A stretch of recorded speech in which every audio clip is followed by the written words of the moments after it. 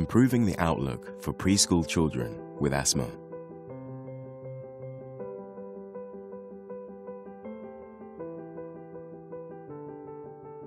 Asthma is common, even from a very early age. Over half of persistent asthma cases develop before age 3, and 80% before age 6. But despite these numbers, asthma can be difficult to diagnose and treat at this age. The sooner asthma is diagnosed and treated, the better the outlook is for these children. Thankfully, some treatments are available, with more research underway. Why is it more difficult to diagnose asthma in preschool children?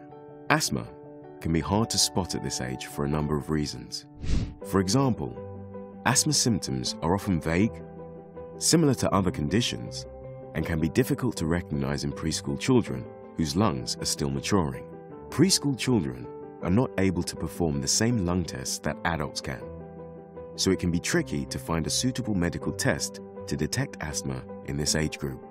Is it okay to give treatment at this age? Yes. Treatment should be started as early as possible in life in order to improve the outlook for affected children. Inhaled corticosteroids, or ICS for short, are a type of medicine that can help treat asthma symptoms in preschool children. What does the future hold? Researchers are constantly working to improve medicines for asthma. Newer medications are showing promise in helping lungs to work better.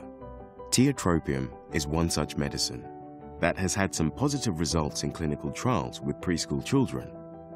But it is not licensed for this age group, and more testing is needed before it becomes available. If you think your child has symptoms of asthma, it's really important that they visit their doctor without delay. Asthma is hard to diagnose in preschool children, but spotting it early and treating it will improve the outlook for these children. Research is underway to provide more treatment options.